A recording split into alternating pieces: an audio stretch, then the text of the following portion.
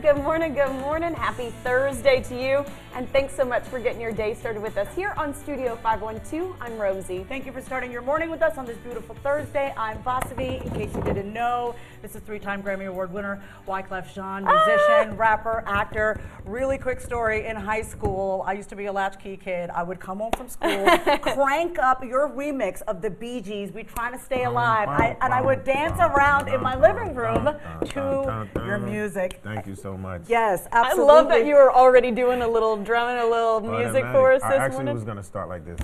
Hey girls, I could see your body moving. It's driving me crazy. And I didn't have the slightest idea until I saw you dancing. And when you woke up on the dance floor, nobody could not ignore. Yes! Yes! Thank you so much. Okay, so you are here in Austin. For South by Southwest, you have just unveiled Wyclef Goes Back to School mixtape. And this is volume 1, correct? Yes, volume 1. And so what's really cool about this project is that you traveled all over the country looking for raw, undiscovered talent, you know, people who don't have millions of followers on YouTube. Yes, yeah. And so I have to ask you this. How do you know when you've recognized raw talent? You know, that it factor that people have that is just like, you know, raw talent versus experience. How do you know that? Well, for me, it starts off organic, right? So I started off founding the Fugees. That was my first group. Yes, I just love that. No this big is deal. what we're talking The about this Fugees. morning. Oh, so humble. I love it. No, and then, you know, after the Fugees, I got a call that was like, yo, there's 4 girls in a room, and we need you to go hear them sing to see if they got the it factor, which you ended up talking about right here. I went in the room, the girls sang, and I did the first hit record for them. Those girls happened to be Destiny Child. Oh my! I had no idea. I really did not know this. I did not do my research on that. No. That's all good. That's why I'm incredible. breaking it down. And the list goes on and on, from Mary J to Whitney Houston to Shakira. It doesn't stop. So for me, my daddy was a minister. Wow. So I guess like when you raised in the church, there's this a vibe. I look for things that are not on the commercial radar. So this was not a reality show, but it was the reality. So while we was touring the Carnival album, Guantanamera. I went to these universities because I feel like some of the best talents is like the last year of high school going into college. Me and Adam Levine, Maroon 5, we both went to the same college at different times, right? Five-Town Music College. So for me, there's 2 sets of talents. There's what is the commercial version that we see on YouTube, which is great. But then what about the untapped talent with the 3 views that's the next Amy Winehouse? You know what I mean? So that's how we look for it. And what was the most fun part of this process for you as someone who is already so intrinsically talented yourself, but then here you are trying to pick that talent out? Like, what was that like for you?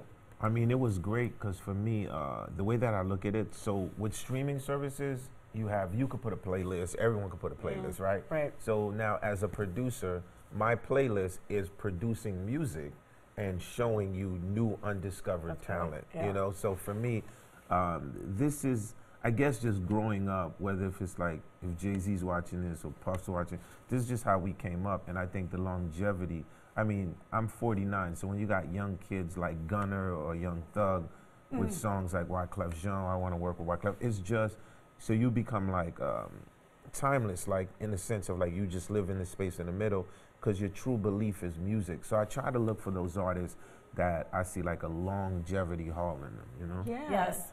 And so for our people at home watching who might be thinking, wait, how do I know if I have that talent? How do I know if I have that it factor? Even if it's not music. Exactly. Or it could be anything, any industry. So what's your advice for them? The it factor is passion, right? So my sister's a chef, and she's insanely incredible at food. And I think the key to the it factor is passion. You have to find what you love. Because if you're just doing something because you're doing it, then you're going to feel like you're doing it. But if you wake up and you're doing something that you love, you automatically going to do it. Some people are like, yo, Clef, you can say that. You know what I mean, man? You done live in a mansion. No, but really, when I worked in a fast food restaurant, you know what I'm saying? Or I used to sell hair products in the hood. Did you? Yes, I worked, so hair products, I sold Revlon, Precise, human nature, synthetic hair. Like, Oh yo, my Clef used to say- goodness. So I'm just saying, I always balance two things at once. So for me, I always say, you know, a job's gonna be a job. Then make sure that you hustle enough so that you don't lose your passion. Because once you lose your creativity for anything, sometimes you just feel yourself like just standing still. It's like work, you know what Yeah. I mean? And like you don't want to do it anymore. Yeah, so you have to find like passion, what you love, you know. So even if you're maybe punching a time clock, maybe you're in a job that you don't feel like fulfills you creativity in a creative space. Are you saying the side hustle, you need to be focusing on that, putting your passion there? Yeah, I'm saying like when I used to be flipping those burgers, I don't want to say the restaurant 'cause I don't want to give them credit, but I would be flipping the burgers and I'd be fixing it. And then in my brain though, I'm with a guitar at Madison Square Garden, you feel me? So Yes. you have to, first of all, believe it, and you can think it into existence, but you have to work hard. And you can't be lazy. Like the grind is a 24/7 grind for anything. You know what I Well, mean? and you're here down for South by Southwest. Have you had a good time? Have you been out there enjoying it? I've had this like my 4th year. It's been pretty insane for me just walking around. The idea of talent all over the place. I mean, this one dude just popped up out of nowhere with a saxophone You loved it. and just in the middle of the hall of the hotel. And then he like, yo, this is my song.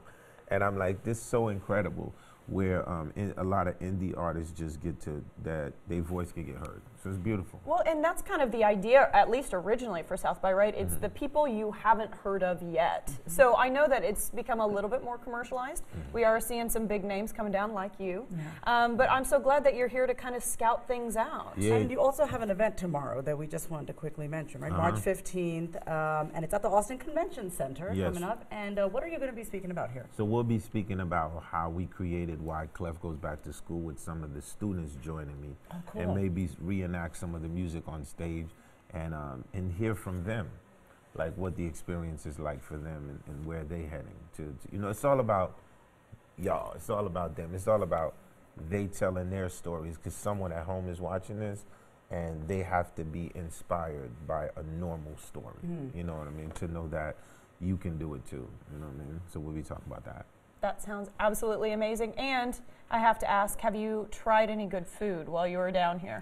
I've always tried, when I'm in Texas, I try the barbecue. Yes. I love it. And with barbecue, you can't necessarily state one place, right? Okay. It's like with Texas, you got to just go barbecue. I go to 3 barbecue places, and I don't even want to say no names, but I would say for me, I'm from Haiti.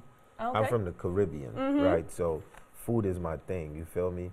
But in Food Texas, is all of our things here, right? Yeah, We all love to eat. yeah, y'all definitely got incredible barbecue. Well, that's good to awesome. hear. We're going to pull those 3 from him and let you know what they were.